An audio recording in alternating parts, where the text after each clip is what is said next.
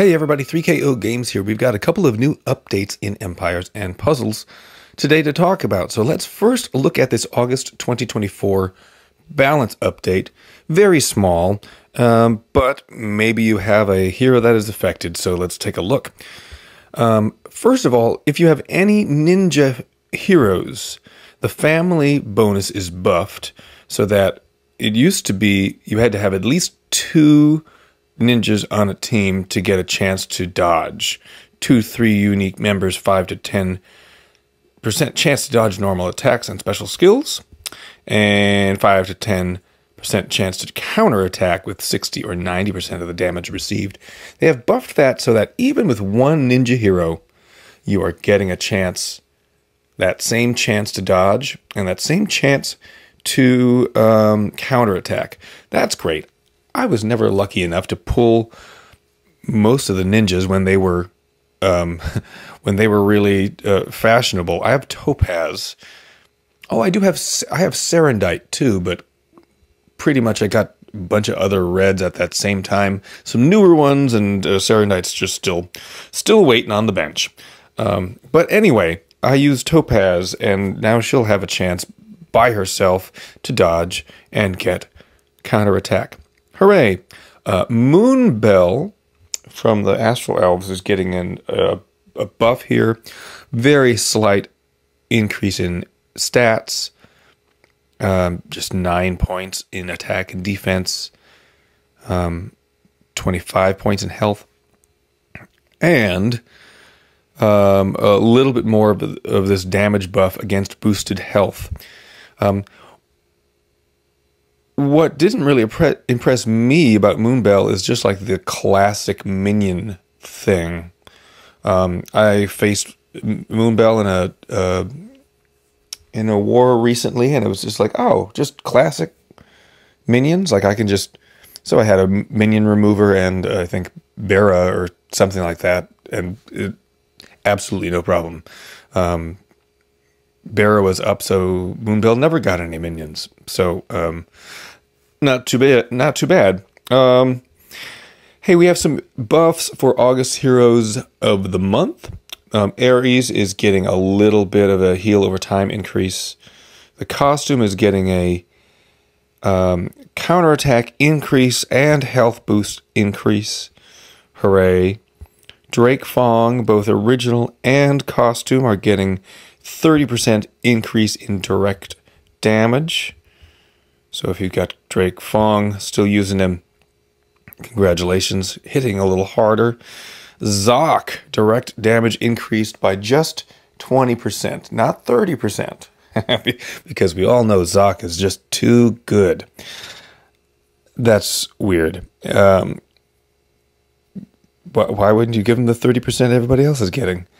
Poor Zoc. I fed him away. I had him at 370, and then I fed him away during Soul Exchange. Shikarazot.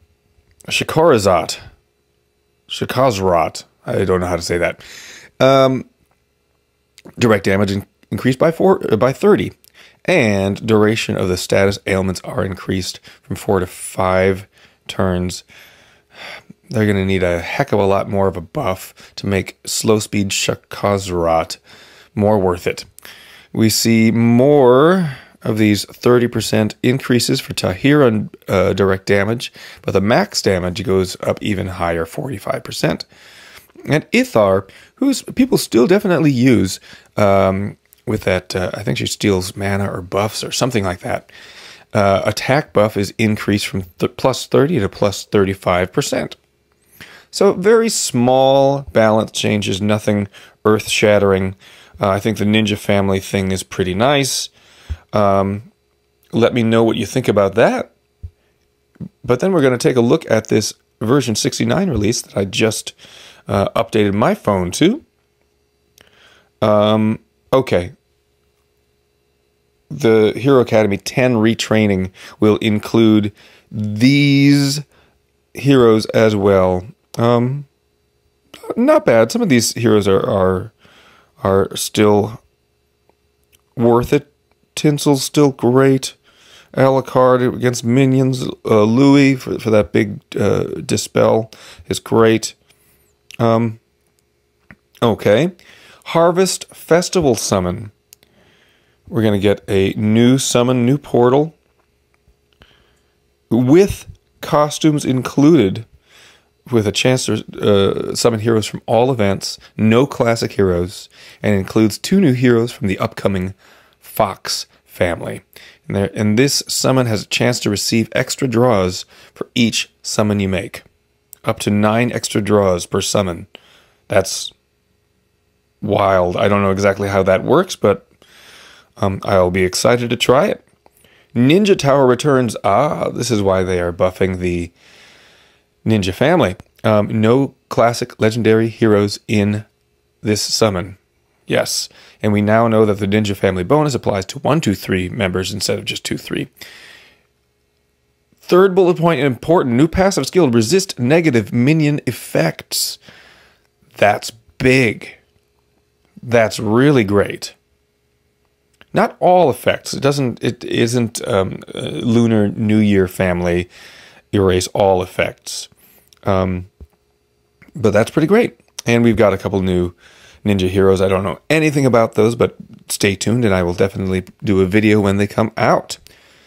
Also a new family called the Woodland Fawns. I'm not sure exactly when this is coming out.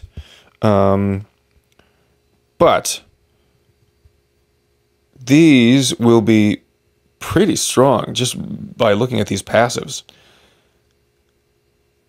A chance to resist mana reductions and status ailments, at least 50% with 1 hero. They resist attack reduction, which includes status, ailments, stacks, and wither. You can't wither this family's attack down. Interesting. And they also resist insanity. Just based on these passives and family bonuses, this is going to be a strong family. So I can't wait to see what Saskia, Verity, Tamlin, and Peregrine are doing, and when that whole event or summon or whatever comes out. Contest of Elements will now be featuring slimes with some new slime heroes. All right, improvements and fixes. I usually just skip this. However, you take a look at the third bullet point here. Shifting into ghost form or its variants now also removes and resists wither and growth effects.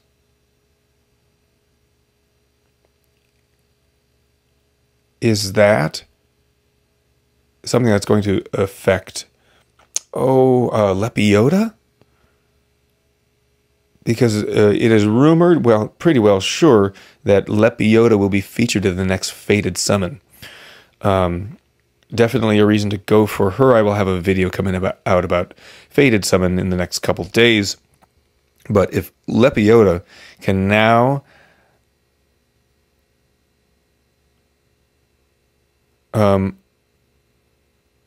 remove the growth effects from her opponents when they shift into ghost form, that's pretty awesome.